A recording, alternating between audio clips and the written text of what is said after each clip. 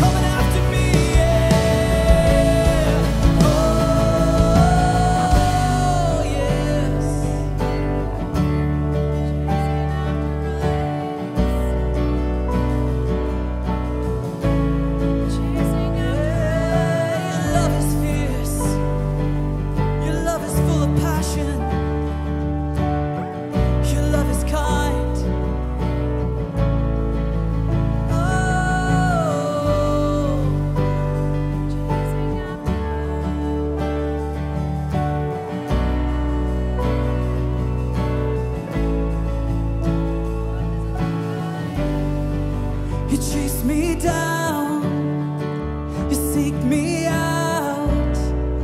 And how could I be lost when you have called me found? You chase me down, you seek me out. How could I be lost when you have called me found?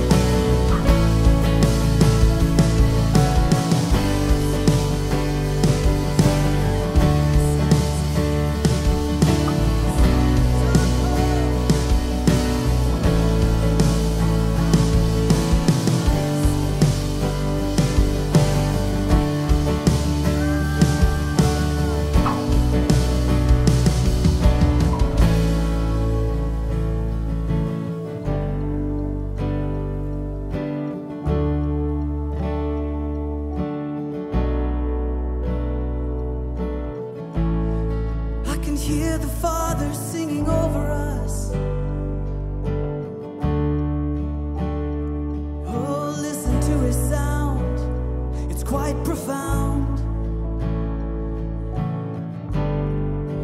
I can hear the Father singing songs of deliverance over us.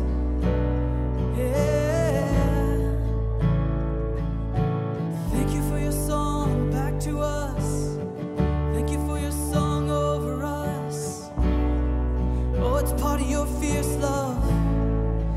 Yeah, we're always in your gaze. We're the apple of your eye. Oh, we're the apple of your eye. Oh, you delight in your child. Yeah, we're part of your family. Yeah, you chase us down. No matter what we've done, no matter where we came from, yeah, we listen to your sound, it's so profound. Your love is fierce, God. Your love is fierce. Your love is fierce. Your love is fierce, Lord. Your love is fierce. Your love is fierce. Your love is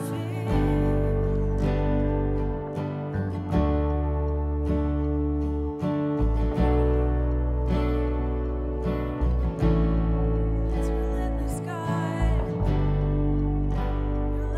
Your love, it's relentless.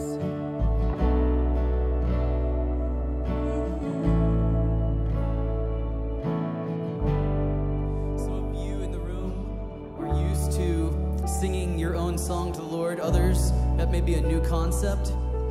But let's just take a moment, and I just want us to sing a phrase of love back to God. Because if we really believe and understand today that his love for us is as intense and wonderful as we're singing right now, then a right response for us would be to love him back. Because he first loved us, we can love. And so let's just take a moment and just put a love song out of your heart this morning. It's unrehearsed, it's sloppy as can be, and just take a second and sing love to God.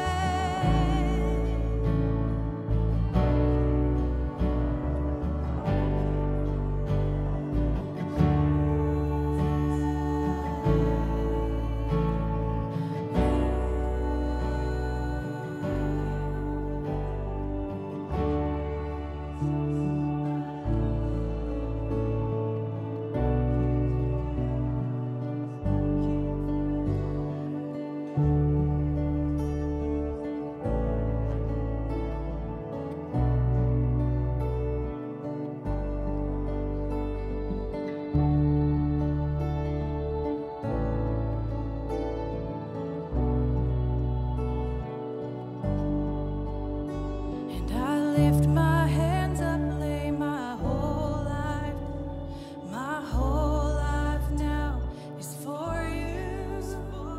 I lift my hands up, lay my whole life down, my whole life down before you.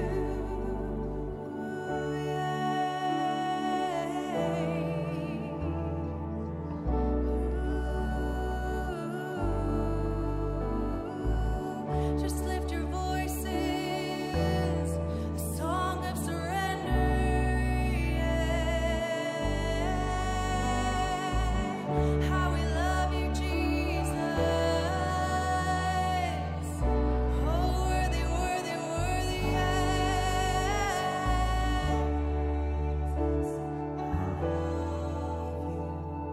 My King forever, my King forever. I lift my hands up, lay my whole life down, my whole life down before you. I lift my hands up, lay my whole life down, my whole life now before you.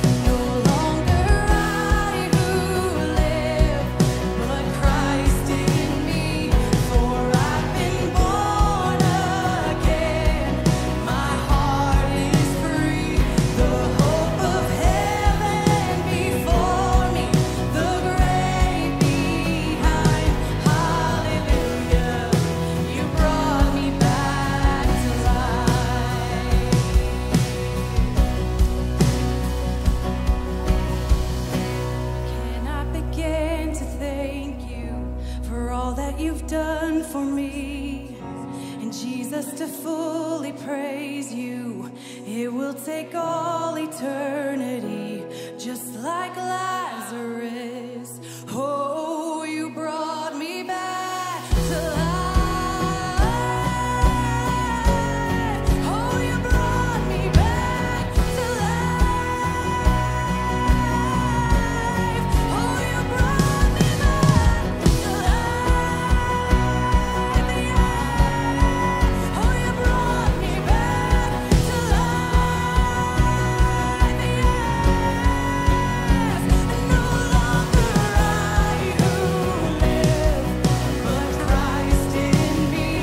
For I've been born again. Yes, we have. My hearts are free. The hope of heaven before me. The grave behind. Hallelujah. You brought me back to life. No longer I who live, but Christ in me. For I've been born again. My heart is free. The hope of heaven before me. The grave behind. Hallelujah.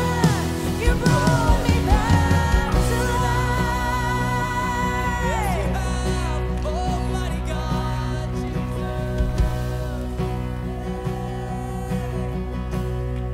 oh, you brought us back to life.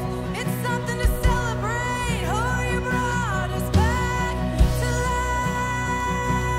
life. Sing this out. I thought I was living before, but now I'm really alive. I thought I was living before, but now I'm really alive. I thought I was living before, but now I'm really alive.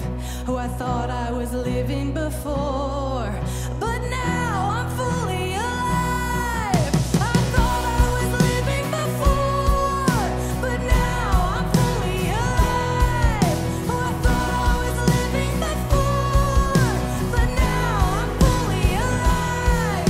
Oh, I thought I was living before, but now I'm fully alive. Oh, I thought I was living before,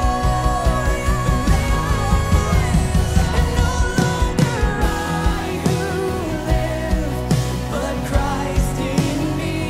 For I've been born again. My heart is free. The hope of heaven before me. The grave behind. Hallelujah. You brought me back to life. No longer I who live, but Christ in me. For I've been born again. My heart is free. The hope of heaven before me. The grave behind. Hallelujah. You brought me back to life. Can we just give Jesus a clap? Thank you, God. Thank you.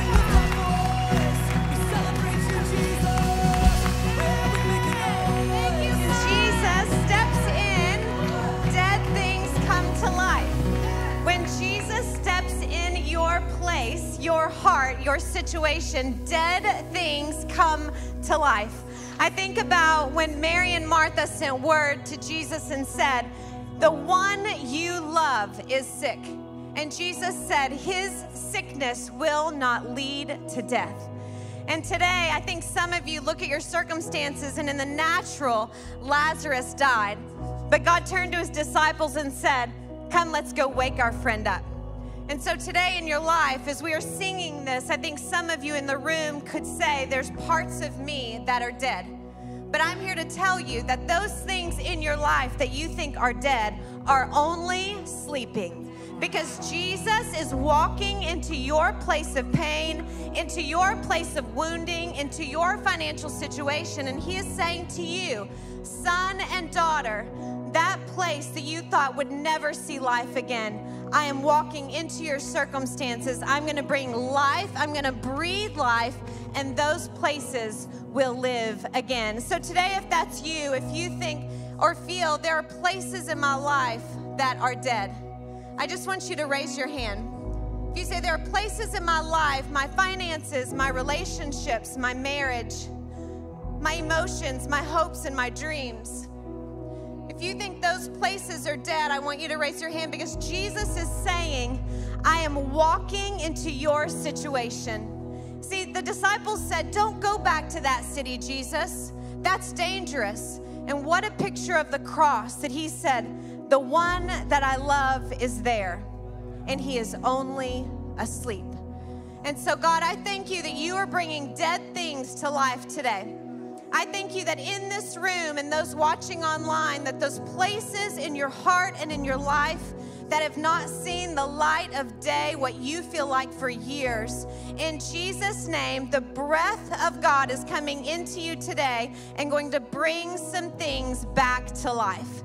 And so finances, we just speak the breath of God over you. Relationships, we speak the breath of God over you. Purpose, identity, dreams, we speak the breath of Jesus in your life. So God, I thank you that you are in the business of restoring, that you are in the business of bringing life, and that your breath can do more in a moment than we can do in our lifetime. So God, I thank you for healing in the room. I thank you for those that are sick in their body today, that they will experience the breath of life in Jesus' name. God, you are good. And in you, we have all that we need. And in you, the things that are dead are now alive. In Jesus' name, amen. Amen. Amen. Come on. Thank you, worship team. Thank you. Wow. He is good. Before you sit down, I want you to take a minute and say hello to your neighbors, someone that you haven't met before. Ask them, how long have you been attending Sozo?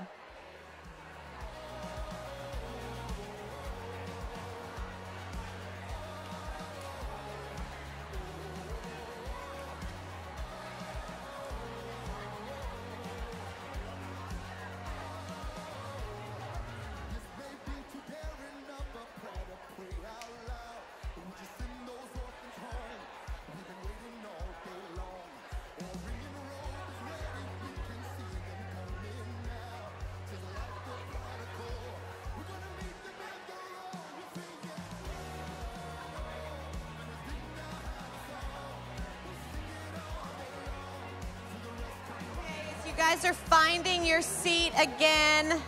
If this is your first time here, we just want to say welcome. We would invite you to send us a text message that says hello to the number on the screen. And we just want to reach out to you via text message and just touch base. Thank you for coming.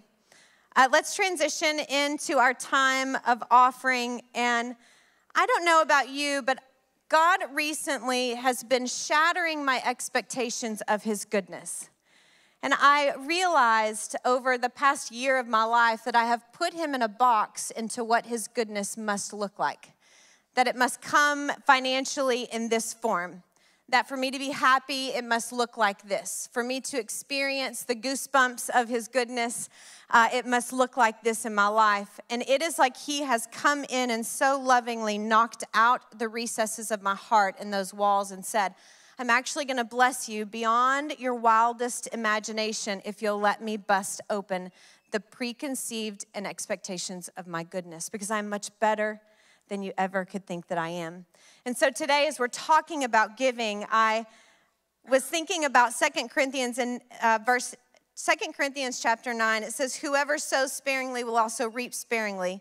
Whoever sows generously will also reap generously. And I felt like God said, keep reading. Let me shatter that expectation, that old way of thinking, living on the wrong side of the cross when we say, I've got to do to get.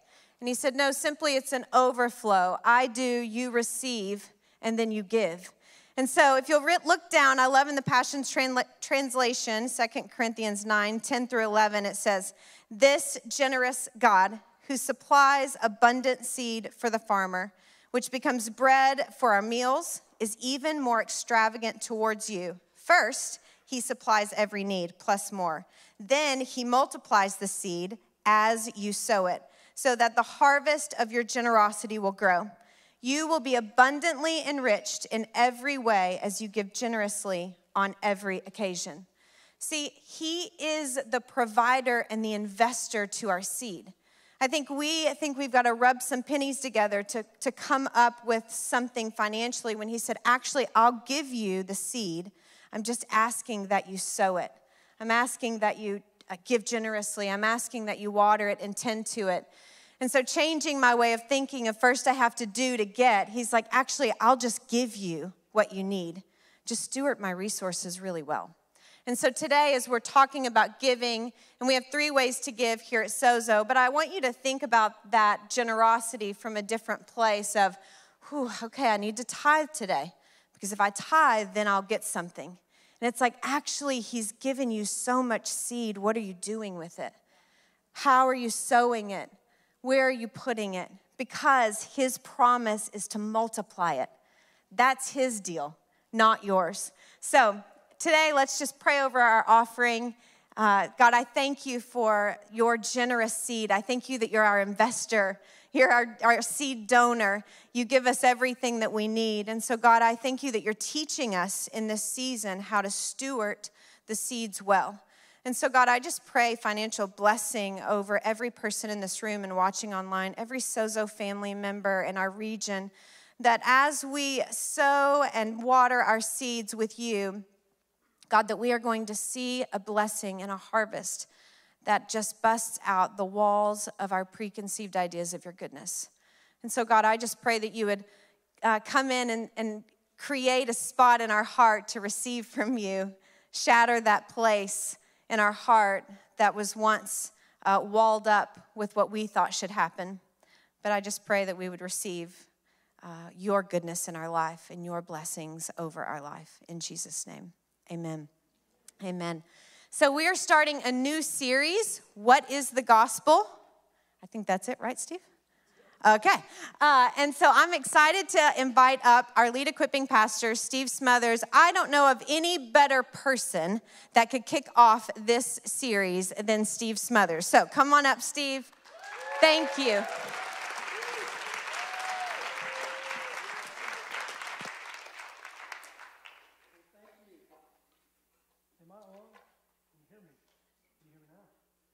How many know we got a participatory faith? 2 of you know that. We have a participatory faith. You know, all right, Natalie was preaching. She was doing good, wasn't she? I mean, God initiates, he gives, we participate. We get to receive, participate, and join him in what he's doing. How many of you know that's really our faith? That's the deal. And so I'm excited about today. How many of you noticed the big water baptism trough out there when you came in? Isn't that great? We're going to do baptisms here. We get to participate with God. Some of you guys are going to be baptized. Some of you might realize you need to be baptized this morning, and the water is fine. So get ready. It's going to be good. We also, when you came in, you should have received one of these little cups. We get to participate at the Lord's table and the Lord's Supper today. And that'll come in a little bit. So get it out there where you can remind yourself of what we're doing. This series, what is the gospel? I don't know about you, but maybe you grew up in the church. I grew up in the church. I was a church brat. And so I heard the gospel all my life. But can I tell you, hang on for just a little bit. Do you really know what the gospel is? You know, I was with a group of pastors just a few months ago, and one of the pastors said something like this. We're in a Pastors in Covenant group. By the way, there's some really cool stuff going on in our city with pastors all over the region that are joining together saying, I need you. I need you, brother. And so pastors are kind of cross-pollinating, just a safe place, not to talk doctrine or anything like that, but just to pastor each other. It's a pretty good deal, huh? So one of the guys says something like this. He says, you know, I believe, the conversation kind of turned toward unity, which I'm for unity. Are you for unity? It's a good thing. And he said, I believe that if every one of us pastors in this circle, there was about 10 of us or so, he said, if every one of us really believed and shared the gospel, the result would be unity. And my first response was, amen, but I couldn't really say it. It got, I didn't get it out. Because I had a check in my spirit. And I said, God, what is that all about? I believe in unity. I believe in the gospel. I believe in what your church and what you're doing in a larger way. I believe in the kingdom. I believe all these things. And so I kind of wrestled with that for a little bit. And the Lord, a couple days later, the Lord said to me, Steve, I've got an assignment for you. The Lord ever give you an assignment? He said, here's your assignment. I want you to go to every pastor that was in that circle one-to-one. And I want you to take them to coffee.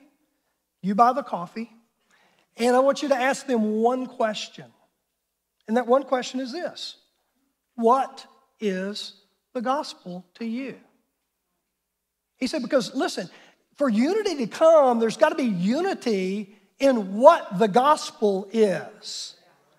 See, I think that's the question. I think it's a major, major question. How many of you know it really doesn't get any deeper than the gospel? It doesn't get any deeper than Jesus is Lord, okay? And so I was thinking, okay, so what does that look like? And so I'm currently in the middle of this assignment, and I will not give you the report just yet because it's a sample size, but it's interesting. One of the things the Lord said to me, he said, listen, Steve, I want you to ask the question, but you don't get to lead the witness. You don't get to say anything unless they ask you back, what do you think the gospel is? Because I want you to really hear people's hearts. I want you to really understand what's going on. Now, why does that matter? Why is that important? Why do you think I had a pause? Well, I'm glad you asked. I was reading in the book of Galatians, where I usually spend a lot of regular time, and I noticed that this is Paul's first letter that he writes to the people in a region called Galatia, and it's less than 20 years after the cross. And already something really, really terrible has happened to the gospel. Paul uses words like this. He says, the precious gospel has been distorted. It's been perverted. What you're preaching is a different gospel. Can I tell you that if a gospel is not about good news, it's not a gospel. Okay? Say that again. If the gospel is not about good news, it's not the gospel. And I think a lot of times we think, well, we're pretty close, we get there. But can I tell you what? If the gospel does not carry a radical grace that makes you go, oh my gosh, I could never do that. That couldn't be possible. Only God could do that. If it doesn't have that quality to it, it's not the gospel. If it's something that we can do in our own strength, it's not the gospel. The gospel is good news. The gospel is oozing with the grace and the empowering presence of God to carry out what only He can do. The Apostle Paul knew that. The Apostle Paul would write stuff like, he said, you know what, man, don't get to a place where you are led astray from the simplicity of pure devotion in Christ. A lot of times we try to figure things out in our own strength. Now, what is the gospel? Can I say that the gospel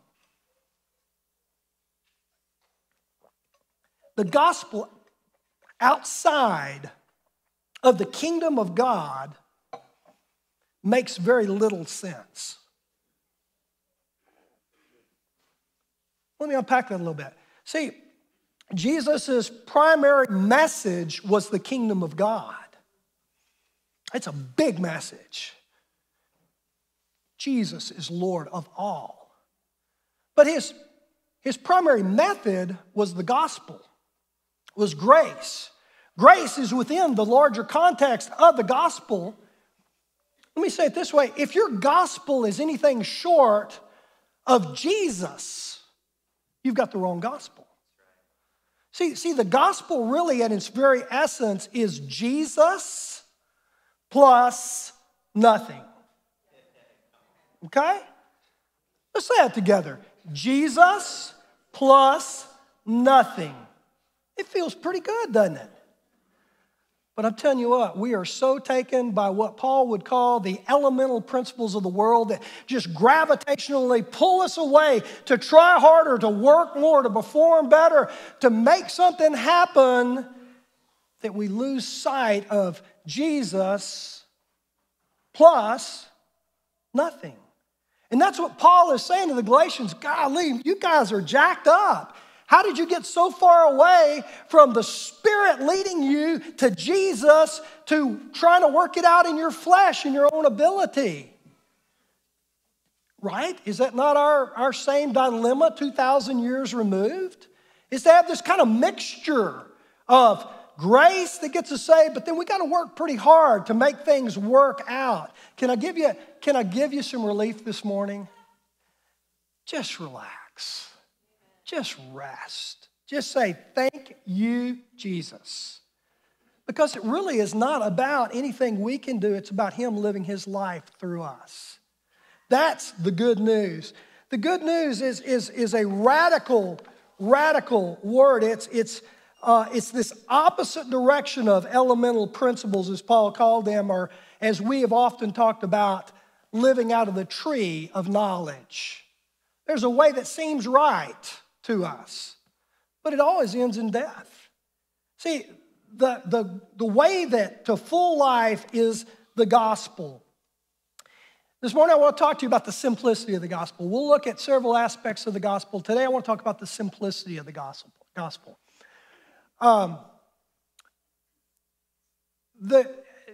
The early church was birthed in this context, okay?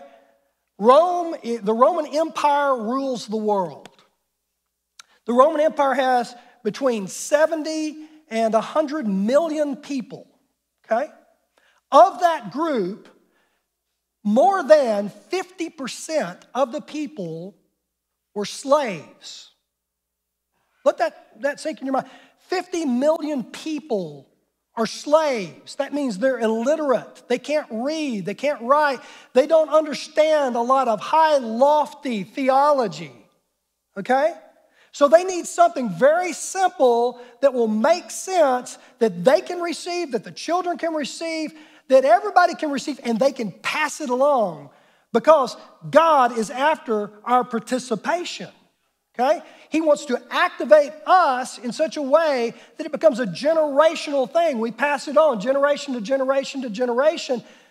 But there's got to be a simplicity to the gospel. So today I'm going to give you two things that are kind of the essence of the gospel as the early church understood it. Two prophetic acts, if you will. Two object lessons. Two sacraments. The word sacrament, just think sacred moment. It's an encounter with God. And those two sacraments that most churches would agree on, some of them have more, are the Lord's Supper and water baptism. You know, it's amazing how the things that are so simple can become almost blasé to us today. Can I tell you, those are the very core things of our ancient faith.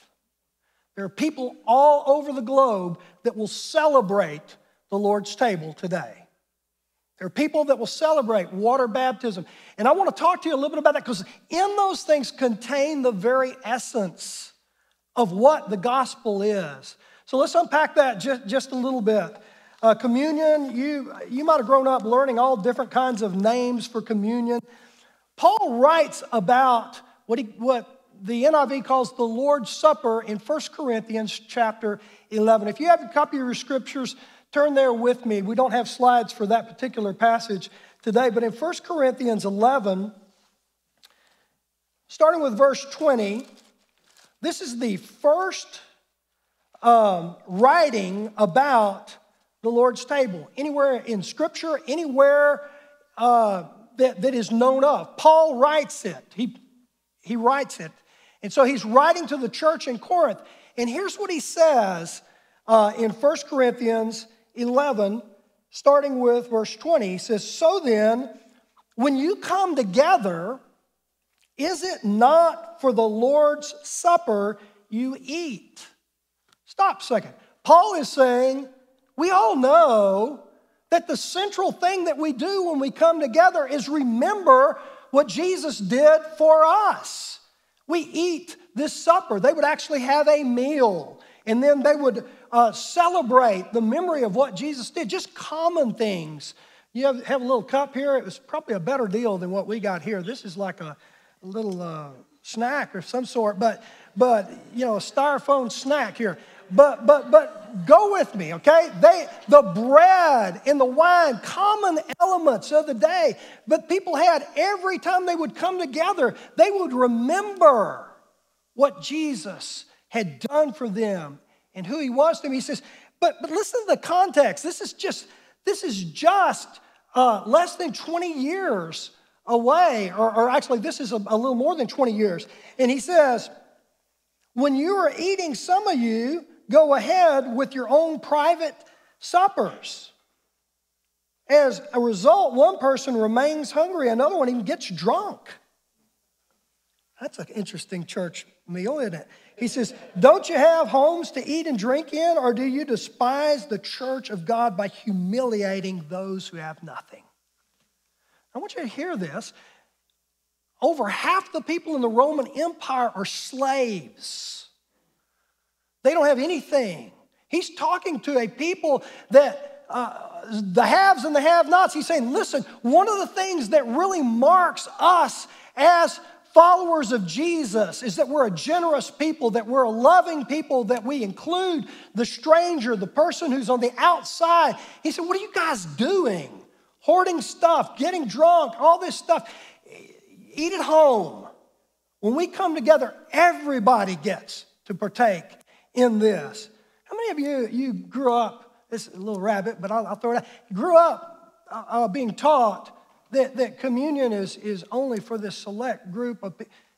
The scripture's saying this thing, the table is open for those who will say, Jesus is Lord, period. It is. And he goes on, he says, don't humiliate each other. What shall I say to you? Should I praise you? Certainly not in this matter. For I received from the Lord what I also passed on to you. The Lord Jesus, on the night he was betrayed, he took bread. Everybody just take out your little bread here. This is a participatory faith, church. He took the bread, and when he had given thanks, he broke it and said, this is my body, which is for you. Do this in remembrance of me. In the same way, after the supper, he took the cup, the chalice, and he said, this cup is the new covenant in my blood. Do this whenever you drink in remembrance of me. And whenever you eat the bread and drink the cup, proclaim the Lord's death until he comes. So then, whoever eats the bread or drinks the cup of the Lord in an unworthy manner will be guilty of sinning against the body and blood of the Lord. Everyone ought to examine themselves before they eat and drink the cup. For whoever eats and drinks without discerning the body of Christ eats and drinks judgment upon themselves. Let me ask the question, what is partaking in an unworthy manner? Can I tell you in context what it is?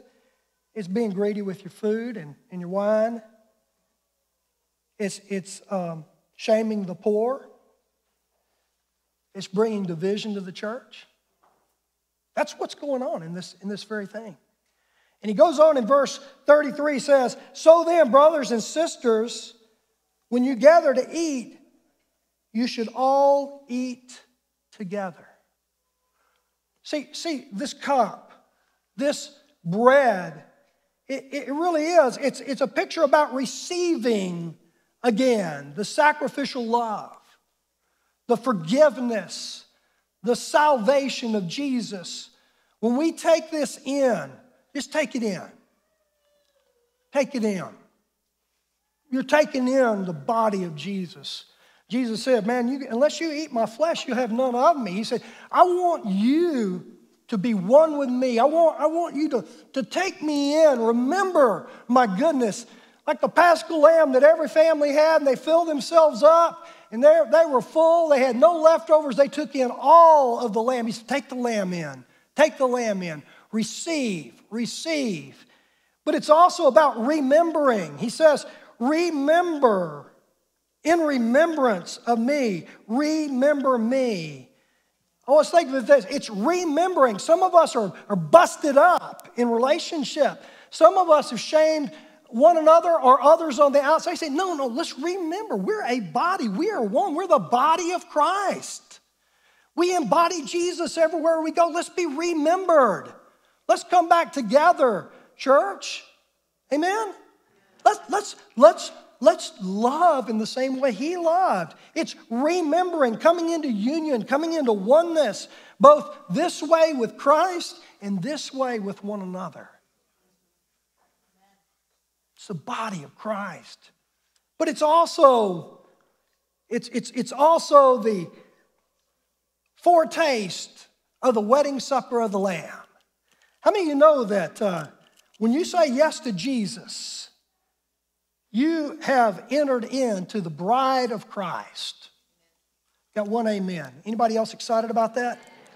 We are part of the bride of Christ, the co-sovereign ruler of the universe. We enter into that relationship. We enter into the very triune relationship, Father, Son, Holy Spirit. We get to enter into that as the bride of Christ. We have a seat at the table.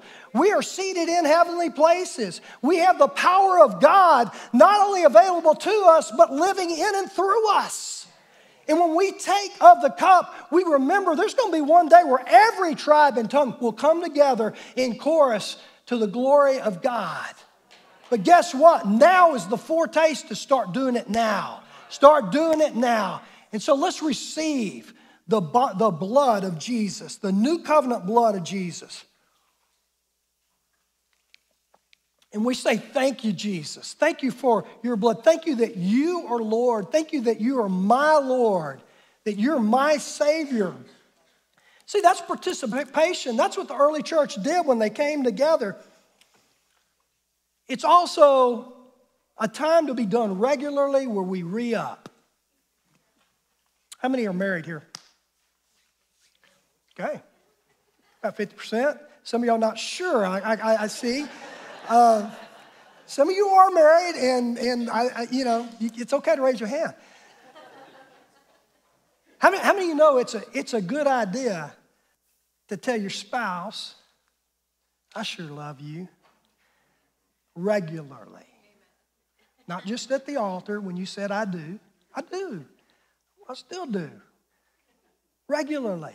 Re-upping. When we come to the Lord's table, that's what it is. That's what it's about. We come together to say, Lord, thank you. It reminds us of who we are, and it reminds us of whose we are. But there's another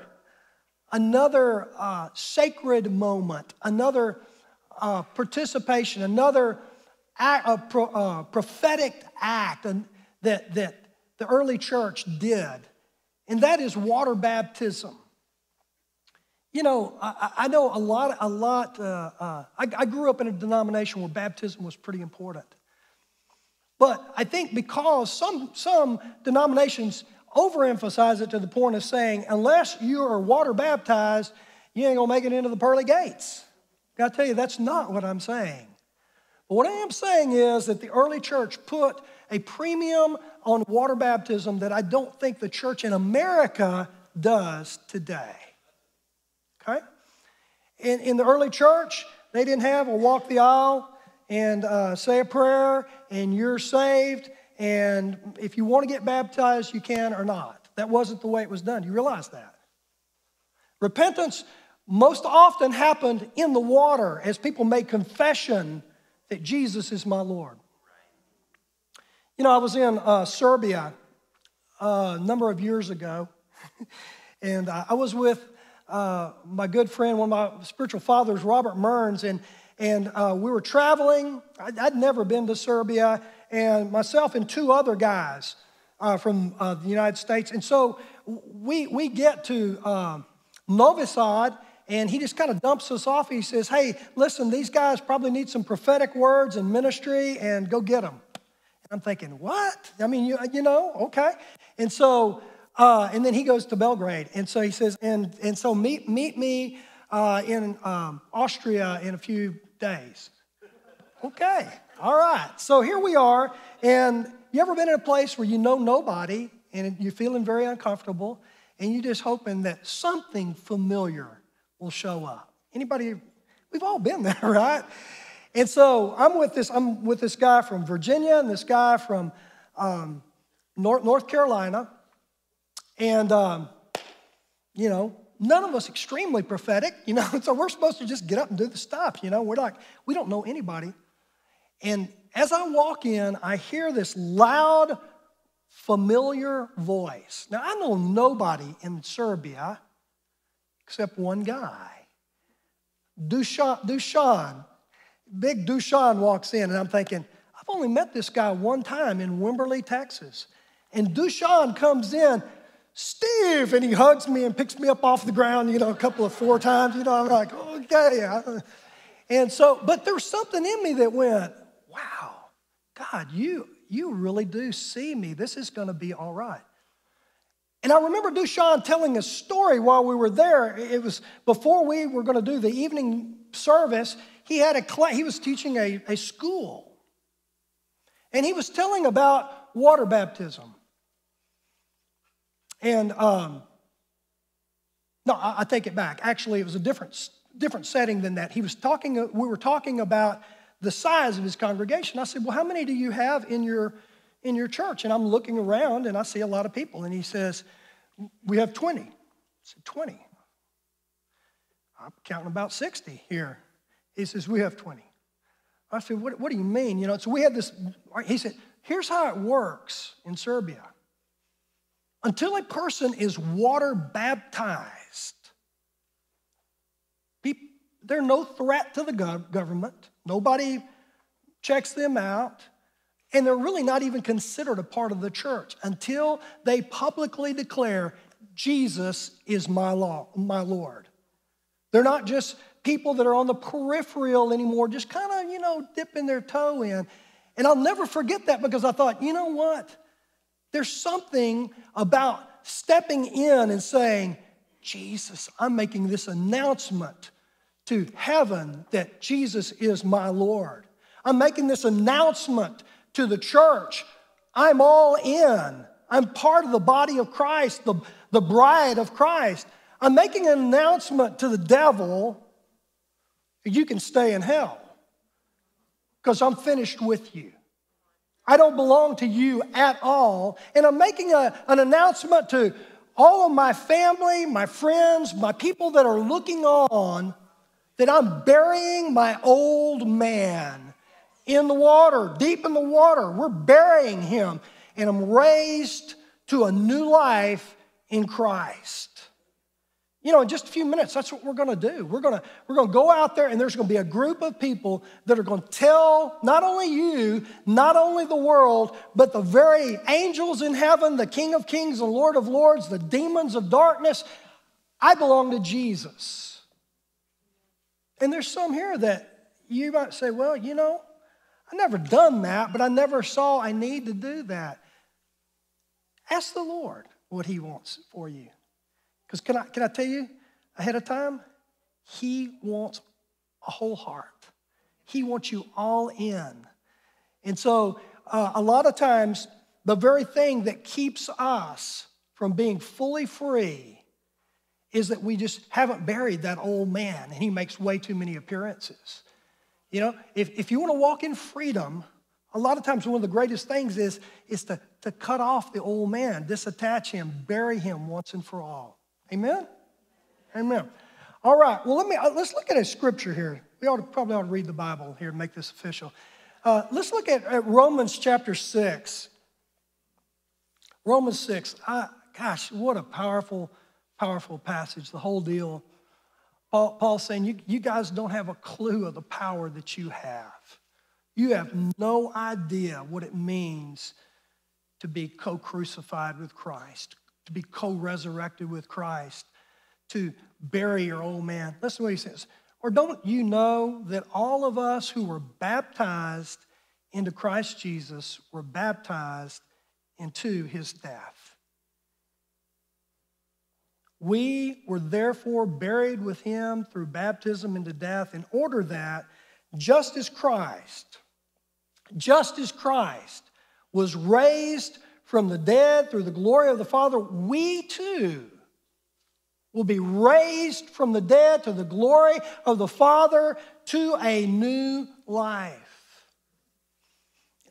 We had a class, for a kind of a pre-baptism class earlier this morning, and I said, the truth is, Christian life is really not that difficult. It's really not that hard. It's impossible. It's beyond hard. It's beyond difficult. It's impossible. How many of you would testify to that? Trying to live the Christian life in my own strength, on my own, is impossible. It's impossible. You know why it's impossible? Because it's that perverted, distorted, different gospel that Paul's talking about. Trying to do it in my own strength with a Jesus Band-Aid is not the gospel. Trying to be a good person, throwing a 5 in the plate, doing some good deeds is not the gospel. The gospel is total surrender and saying, Jesus, if you don't come through, some of you know exactly what I'm going to say. I'm not going to make it. I can't make it if you don't come through. And at that point, it releases his grace. See, it's not, we don't even have the ability to choose Jesus. He reveals himself to us. And in response to his revelation, we shift our whole way of thinking. We don't even change our own way of thinking. He changed. It's his kindness that leads us to repent, to change our way of thinking. All we do is just, I'll have some more, please. That's all we do. That's the Christian life. Yes, I'll take some more. Thank you, sir. That's it.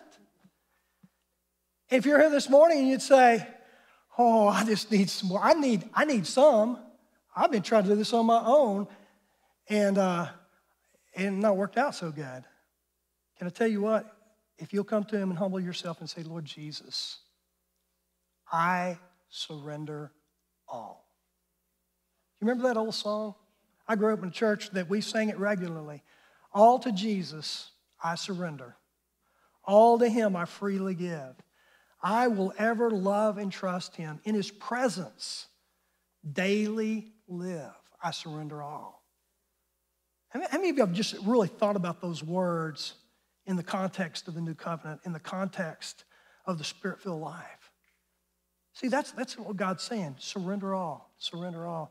I have the same guy who dumped me off in Serbia, Robert Murrens. He used to say this to me. He said, Steve, doing it is doing it.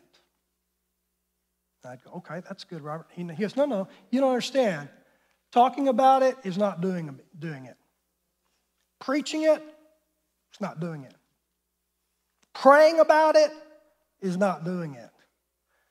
Doing it is doing it. And I think that there's some of us here today that we're jammed full with a lot of understanding, and the Lord's word to us today is doing it is doing it. What is it that he's saying? Step into it. Surrender into it. That's doing it. There's some of you that here today the Lord wants to heal. But you've got to get out of your seat and say, I'll take some more, please. Okay? And so this morning, I'm going to invite our folks that are going to be water baptized to go and change there in the back rooms. I'm going to ask our worship team to go ahead and make your way forward. And I just want to say that sometimes we make things much, much more difficult than they are. How many of you know that Jesus has already finished the hard work? He's already done the heavy lifting.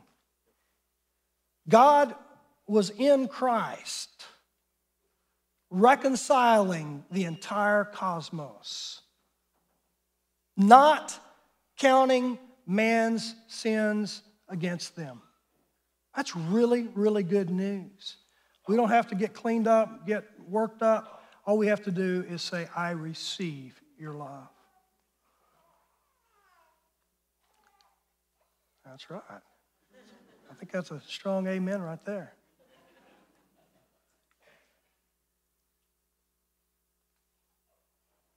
Doing it is doing it. What's God telling you need to do today? I want to just pray for us, and our team will come up. I want to invite our worship team, our prayer teams to come forward.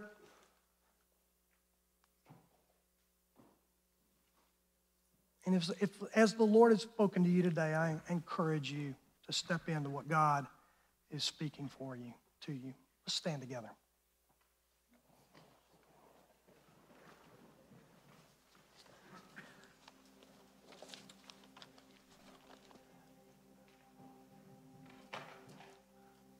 Holy Spirit, we thank you for your presence here with us this morning. We thank you that it's your kindness, Lord, that gives us the capacity to repent and to embrace you, to take sides with you.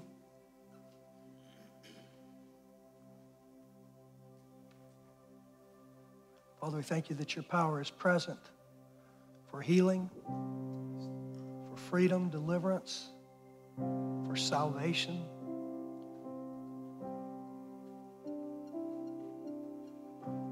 If you're here this morning and you've never said yes to Jesus as Lord and Savior, I invite you to come forward and to make that acknowledgement, to make that proclamation.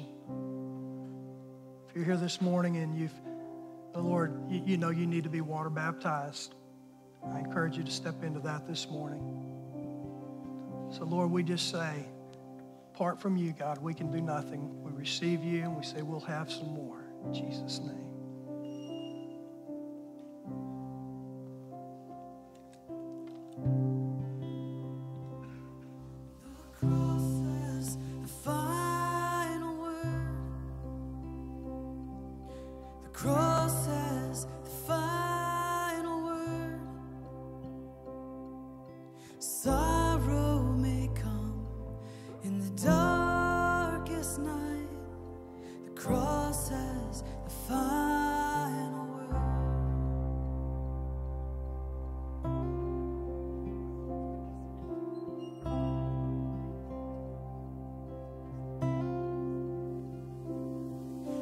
Cross has the final word. The cross has the final word. And evil may put up its strongest fight, but the cross has the final word.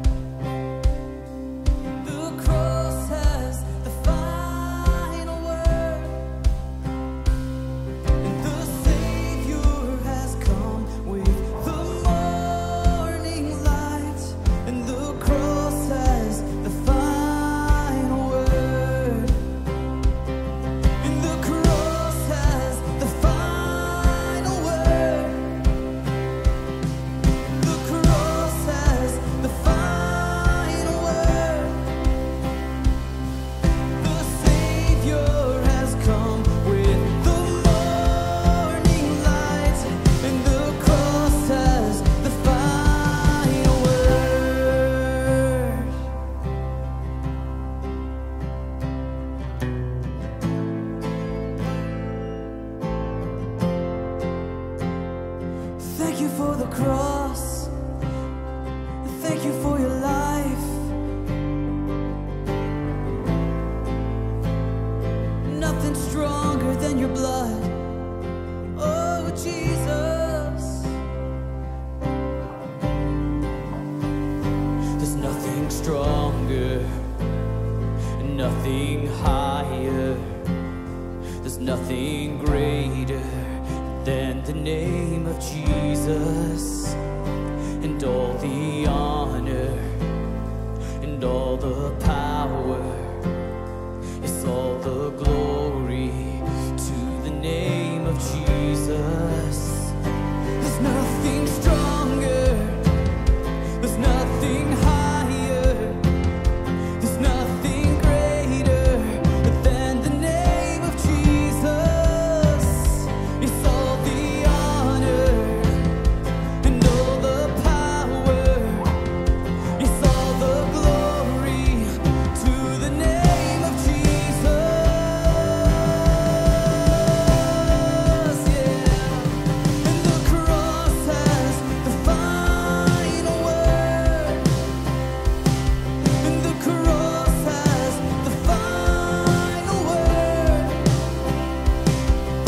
And he traded death for eternal life.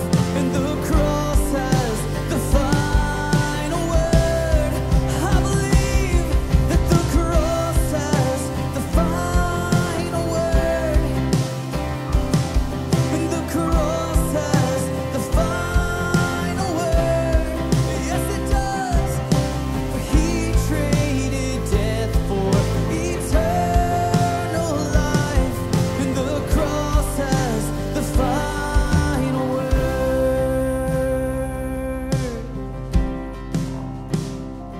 Oh, yeah.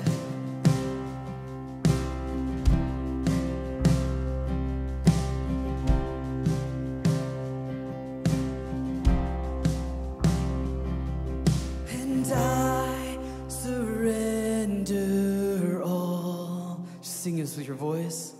And I surrender all. And all to Jesus I surrender. I surrender all. Oh yeah, one more time. And I surrender all. And I surrender all. And all to Jesus I surrender. I surrender all. Amen. How many of you know the cross really does have the final word? When Jesus was on the cross, he breathed his last breath and he said this. He said, "Tetelestai, it is finished." And when Jesus said that, what he was saying is that there is no more dividing line between God and humanity, that he's made a way, that he's dealt with sin, that he's dealt with the devil, that he's dealt with sickness, and that he's bringing salvation. This morning, just before we wrap up, we'll head out in a minute and all participate with baptisms and cheer people on, celebrate what God's doing. But I want to not leave and miss this opportunity. I just felt like this morning there are some people that, if you were just to be really honest, you have not felt like yourself. You probably said that, like, I just don't feel like myself. Like my thinking isn't clear. I'm maybe even just wrestling with suicidal thoughts or self-harm. I'm hearing like voices that are not my own, that are really just messing with me. I feel like this weight, this heaviness. If that's you, would you be courageous enough just to raise your hand? There's a couple. Keep your hand up for a second.